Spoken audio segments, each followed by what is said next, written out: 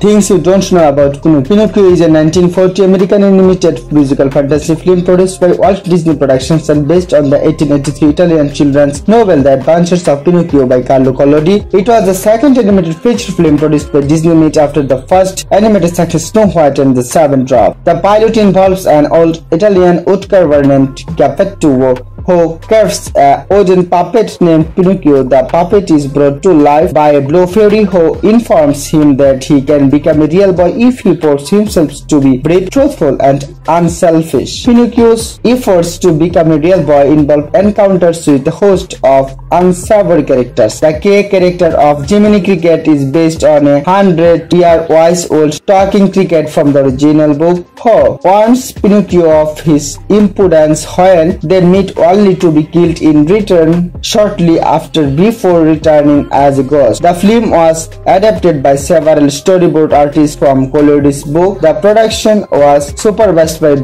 Sharpsteen and Hamilton Luske, and the film's sequences were directed by Norman Ferguson T, Wilfred Jackson, Kinney, and Bill Roberts. Pinocchio was a groundbreaking achievement in the area of effects animation, giving realistic movement of vehicles, machinery, and natural elements such as rain, lighting, smoke, shadows, and water. The film was released to theaters by RKO Radio Pictures on February 7, 1940. Although it became the first animated feature to win a competitive Academy Award, winning 2 for Best Music Original Score and for Best Music Original Song for When You Wish Upon a Star, it was initially a box office boom, mainly due to World War II cutting of the European and Asian markets overseas. It eventually made a profit in its 1945 reissue and is considered one of the greatest animated films ever made, with a 100% rating on the website Rotten Tomatoes. The film and characters are still prevalent in popular culture, featuring at various Disney parks and in other forms of entertainment. In 1994, Pinocchio was added to the United States National Film Registry for being deemed culturally, historically, or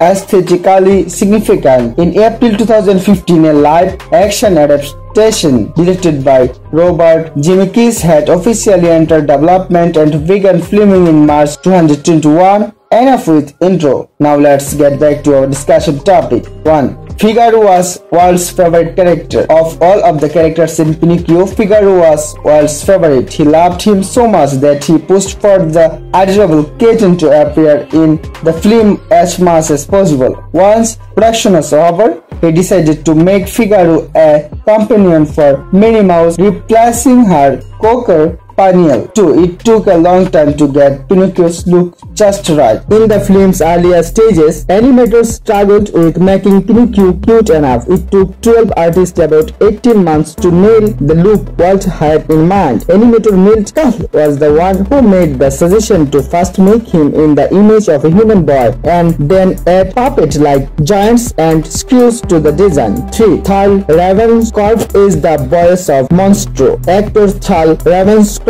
who is famous for voicing characters such as Tony the Tiger Captain from 101 Dalmatians, the Russian cat from the Aristocrats, and one of the grim and grinning ghosts in the Haunted Mansion, is responsible for the sounds that Monstro the Hall makes. Additionally, he and his group Meloman recorded a song titled Honest John, which was the later cut from the film. 4. The lead animator Wilfred Figaro based his appearance and personality traits on that of a wild kid. Though Figaro looks like an ordinary house cat, animator Eric Larson decided to infuse his design with the personality traits of a wild child. The best example of this characterization is when Geppetto tells him to leave his dinner iron until Pinocchio gets home. 5. Christian Rapp both voiced and inspired Geppetto's look. Prior to Christian Rapp being cast as the voice of Geppetto, animators were not sure that they wanted the character to look like, but once the actor signed on, they decided to use him as a live-action reference model. 6. Animator used the rotoscoping technique during production. To perfect Jiminy Cricket's human-like movement, filmmakers brought in an actor named Walt Disney and recorded him moving around on stage. Afterwards, they used a technique called rotoscoping to trace over frames from the clip, which they used as inspiration for Jiminy's animation. 7. Prop versions of the film's Coco clocks were crafted during production. To get the look and feel of the Coco's clock right, the crew made prop versions that actually worked. They studied the movement and incorporated it into their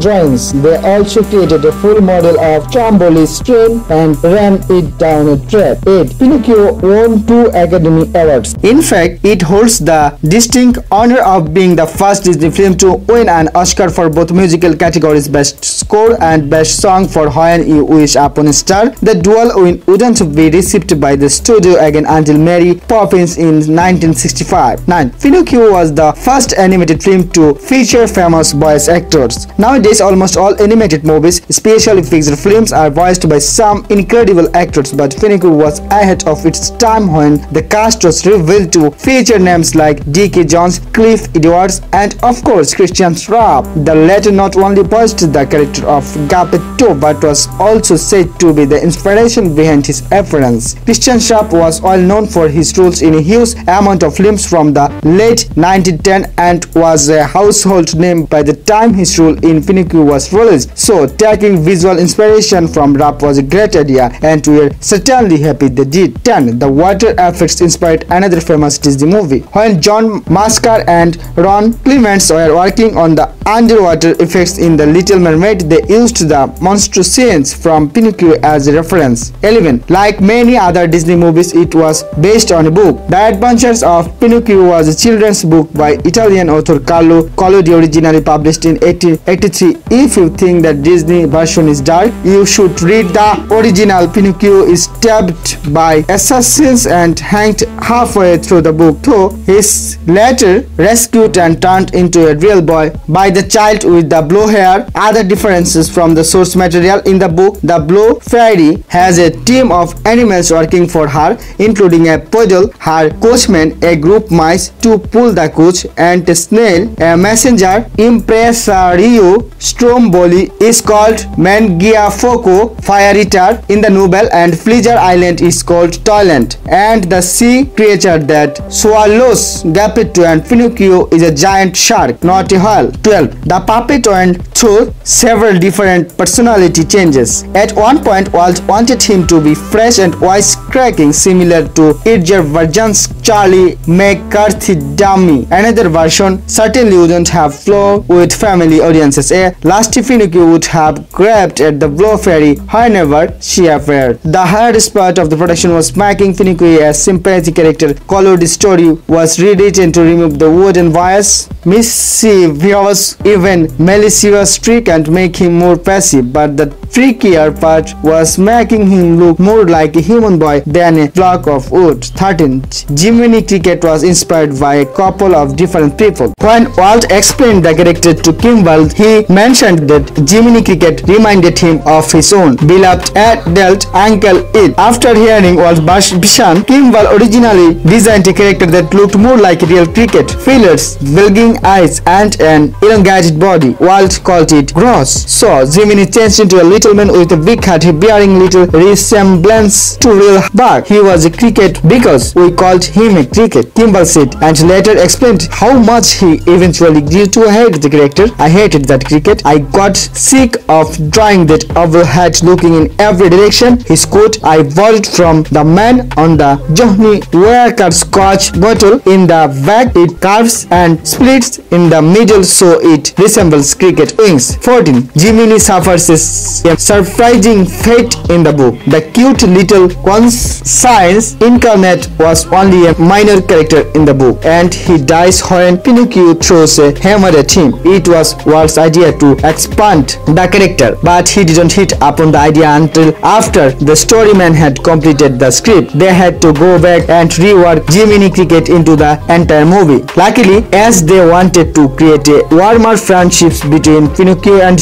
Jiminy, he wasn't squashed and became a friendly companion for the rest of the story. In addition, the filmmaker decided to shift the story around, cut some things out, and make Jiminy Cricket the narrator of the movie. It's a pretty big leap from being cursed within the opening scene. 15. There were at least 3 songs cut from the film. Pinocchio is pretty well known for its great songs and music throughout the film, but it was recently reported that there were some songs that didn't quite make the final cut of the film, performed by Disney minstrel Ravenscroft, also known for his voice-over work as Tony the Tiger, and his group the Mailman. Honest John didn't make the final movie. One of the other songs was called 3 Cheers for Anything, which was about all the bad things that children were going to do, like telling lies or sweeping a pie. Another song, this time called Straight Ahead, was going to be sung by Pinocchio and the rest of the boys as they were heading straight ahead to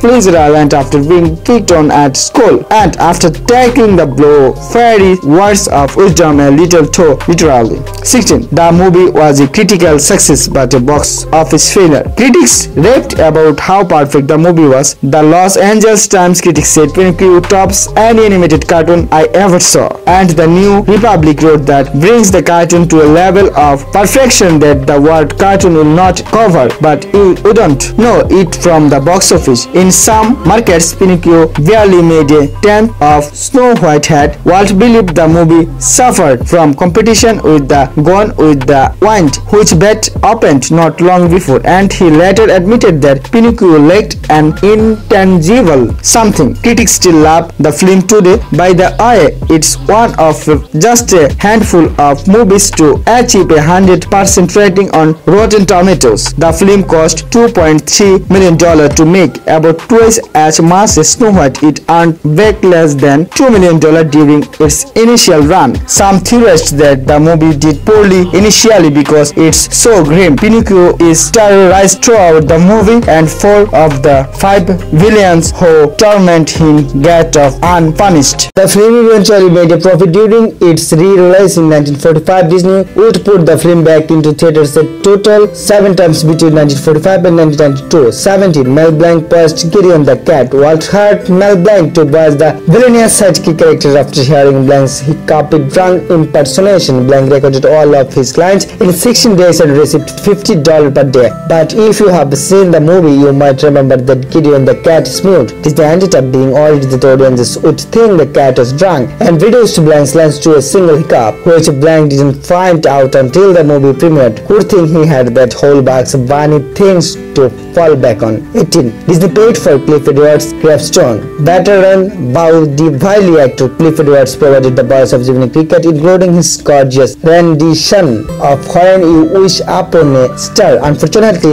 Edwards' drugs and alcohol addiction affected his work greatly. His career began to decline, and by 1969, he is no longer in the employ of the Walt Disney Company. They did, however, quietly pay his medical bills. In the early 18th, someone in the company was informed that Edwards had never received a proper headstone after his death in 1971. Disney purchased a simple market that paid tribute to Ukulele Ike, the persona Edwards was known for back in the vaudeville days. 19. The amount of work that went into the animation was unparalleled. Since it was one of the early movies to experiment with animation, the film was bound to take a lot of time to complete, but the fact that the artwork for the film was being created for almost 5 years before its release, with over 700 artists all working on the monstrous project at once, in pretty staggering. But thanks to this intense amount of work and the incredible attention to detail, Pinocchio became a revelation in the animation world. In fact, one particular scene where we overlooked the town was so difficult and expensive to animate that they had to come up with a whole new system. Instead of using the multiplane crane, which was revolutionary at the time.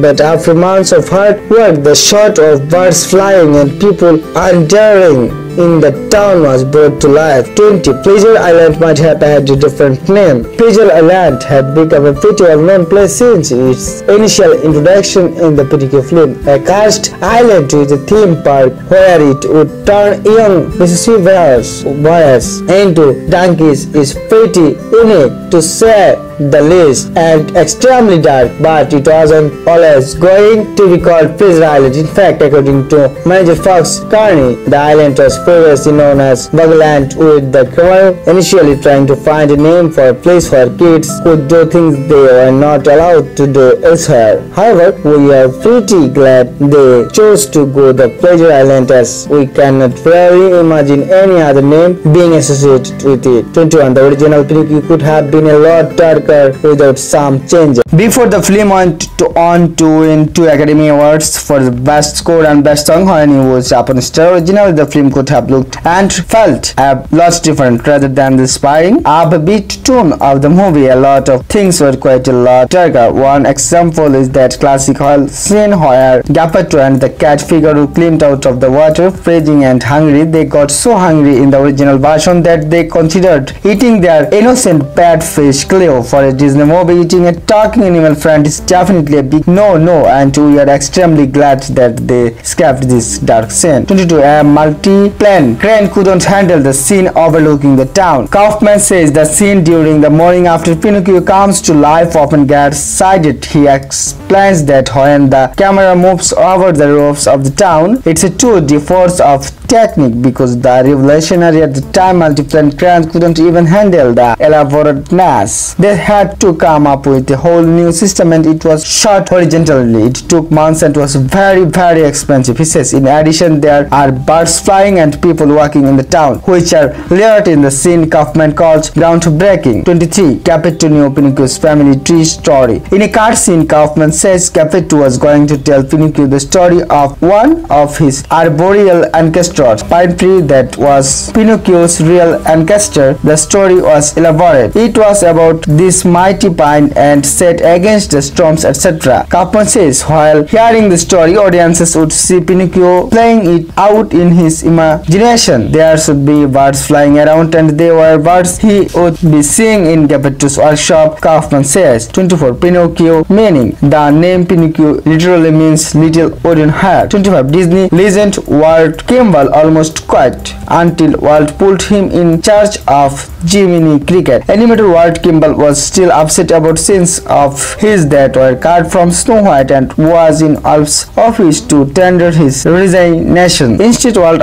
asked Kimball if he would lead the charge of animating Jiminy Cricket, a tricky assignment since no one was sure how to make the little insect look appealing. God, he did such a wonderful job that I walked out very happily and said, what a wonderful place this is, Kimball later recalled. 26. Cliff Edwards was auditioned for the voice of Pinocchio. Cliff Edwards, aka Ukulele Ike, the name he used as a popular novelty tune singer in the 1920s and 30s, auditioned for the voice of Pinocchio, but the 43-year-old had too much grown up in his voice, so he was cast instead as Jiminy Cricket. 27. Dickie Jones' other notable characters. Dickie Jones, a 12-year-old who had also appeared in Frank's chapters Mr. Smith Goes to Washington, landed the role of Pinocchio. He also voiced Alexander, one of the boys on Pleasure Island. 28. Physical model of Glow Fairy. Future Broadway dance legend March Champion, then married to Disney animation director Art Babbitt, was the physical model for the Glow Fairy, acting out the character's movements on film for the animators to study. She had performed a similar task for Disney Snow White. 29. Voice of the Fairy. The voice of the fairy was provided by Evelyn Venable, an actress best known for her roles in Death Takes a Holiday opposite Frederick Marx and The Little Colonel alongside Shirley Temple. She was also the model for the initial Columbia Pictures logo of a woman holding a star. 30. Walter Catlett based his characterization on two famous acting brothers. According to the Trump's character actor Walter Catlett, who voiced the theatrical con artist Honest John, the Fox based his characterization on two famous acting brothers whose name started with B. Presumably John and Leo Lionel Barrymore. 31. Walt Disney was about to get sued for this movie. Paolo Lorenzini, Carlo Disney, who asked the Italian Ministry of Popular Culture to sue Disney for overly Americanizing his uncle's creations. Pinocchio's adventures are an Italian work of art and must not be destroyed to make it American. He stated there's no evidence that any action was ever taken toward his complaint. 32. During Pinocchio, Walt Disney's 9 old men or 9 young kids. In their later years, Frank Thomas, Walt Kimball and Milt Kahl were card-carrying members of the 9 old men, a collective of animators whom Walt Disney came to depend on throughout his lifetime, but all 9 of those men were still relative novices during the production of Pinocchio. Most of them had joined the studio when Disney was in the throes of making Snow White and the Seven Dwarfs and studied at the pens of the veterans who had been with the studio since the late 1920s and early 1930s. Pinocchio marked the beginning of a generational shift as the future 9 old men took point on the production. At the same time, Disney was constantly revising and refining the studio's existing methods. We had enough of an income that we could experiment properly, Disney said in a 1956 interview included as a bonus feature accompanying Pinocchio on Disney Plus. I picked certain artists who were not good with character animation or personality animation and they became specialists in effect. Other boys that were good on personality and character, I put them into that game. I think the vital part I played was coordinating these talents and encouraging these talents. This emphasis on personality-driven animation led him to assign specific characters to specific animators. Hence, Carl was the creative force behind Pinocchio. Kimball oversaw Jiminy Cricket and Fred Moore, not one of the 9 old men, but Disney legend all Sam took on Pleasure Island troublemaker Lamp Week. 33. World War II contributed to Pinocchio's financial woes. Although Pinocchio's release preceded America's entry into World War II by nearly 2 years, the conflict in the European theater had a big impact on the movie's bottom line. Pinocchio was released at a time when the world was kind of collapsing. Disney explained in 1956, as soon as the invasion of Europe came in 1939, the market collapsed and our English pounds were frozen. Produced for around $2.3 million, the film earned oil under that. The commercial failure of Disney's third animated feature, Fantasia, in November further jeopardized the studio's future. Finally, enough, the very conflict that delivered a body blew to Pinocchio's box office grosses on top, throwing Disney a lifeline. Not long after Pearl Harbor spurred the USA into action, 500 American troops occupied his studio to protect surrounding aircraft factories. He then received a call from US Navy, who made him an offer he couldn't refuse. The Navy department said, "Mr. Disney, we want you to make films on aircraft identification and we want the first films in 90 days. I said, what will they cost? And they said, we have a budget of $80,000. Can you do it? Disney went on to produce multiple propaganda and technical productions for the government for the duration of the war, which helped his studio escape bankruptcy. As for Pinocchio, the film eventually found its audience during multiple theatrical re-releases and the rise of the home video era. 34. Animation of Jiminy Cricket. The task of creating Jiminy Cricket was given to legendary Disney animator Walt Kimball. His first assignment as an animation director, he originally designed the character to look more like a real cricket, but Walt Disney found the result too gross and demanded he be made cute. Kimball ultimately removed all the insect-like features and turned Jiminy into a little green man with an oversized hat, wearing a gentlemanly outfit.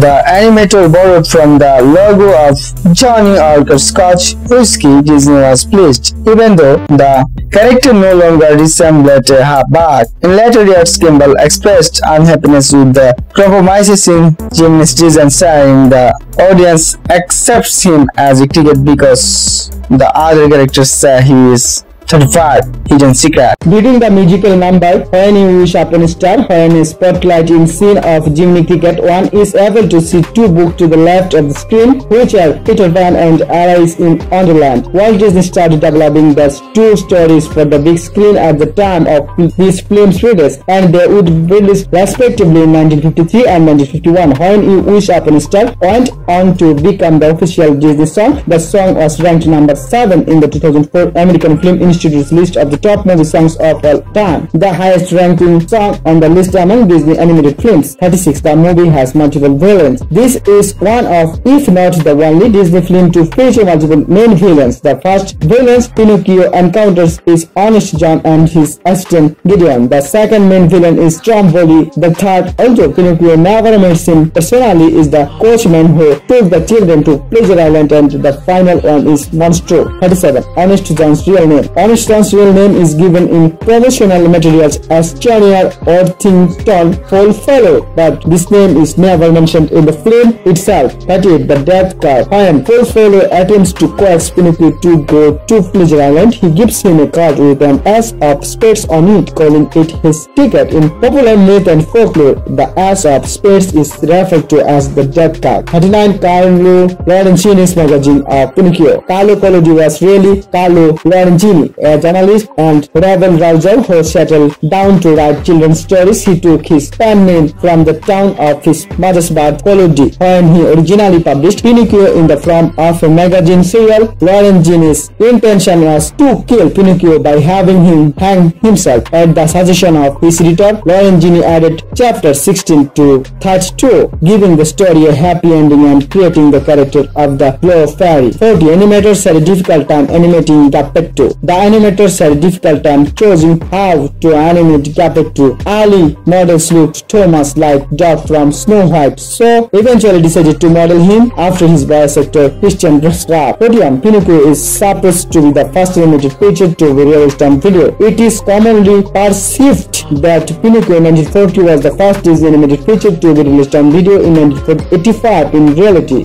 that honor goes to Dumbo. 1941. In 1980, there are 3 possible reasons for this misconception. For one, home video was in its infancy in 1980 but was taken up by 1985. Another reason was the strength of the advertising campaign for Pinocchio's video debut, which was the largest campaign for a single title at the time. Finally, the Disney studio had made past statements that none of their animated films would be released on video. Nevertheless, the success of Pinocchio on video was a breakthrough moment in the history of Walt Disney home video. 42. Creating the sound of Pinocchio talking underwater. Earlier attempts at creating the sound of Pinocchio talking underwater involved Dick Jones trying to talk with water in his mouth. When this proved unsuccessful, other methods to create the sound were short. The successful method was a specially designed microphone with a coiled internal wire and pedals which distort the sound enough to give the watery effect. 43.